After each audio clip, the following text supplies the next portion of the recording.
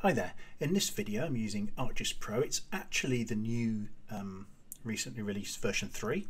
So this is ArcGIS Pro 3. I've just got a basic license, and what I wanted to show you was table to domain tool, because that's a great way to create your domain that you're going to use in your database, in your workspace, without having to type everything in. So I've got this layer of pubs here, and if I click on one, you can see that there's the name of it, etc. These are sort of selection of pubs or restaurants in Leicester. And what I'd like to do is kind of add a field that maybe gives the main theme, like you know, sort of from Italy or something, or India, you know, some kind of country code, literally that, for each one. Again, this is just an example of how to use it.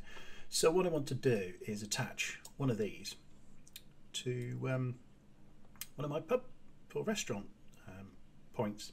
So you can see how I've got this list already created. So these are the IBAN list with the 2-digit codes. So you've got AF there and Afghanistan. So I've got my, effectively I've got my domain there, and I don't want to type in the code description, code description, code description.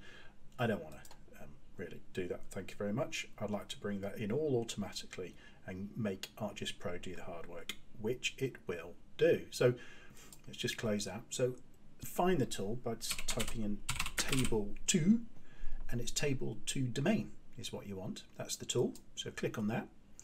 Now the input table is the CSV. There it is. So you can see IBAN country codes.csv. That was the file I had open. It's got 2 columns. Press OK.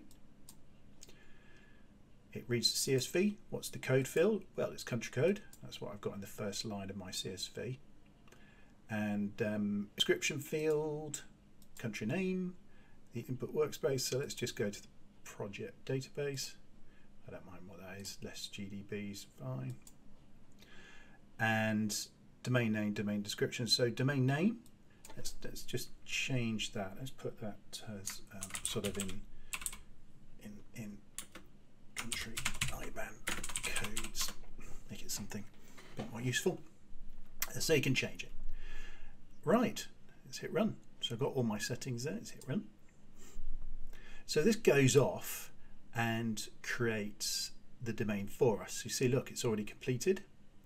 So let's just look in data and click on domains.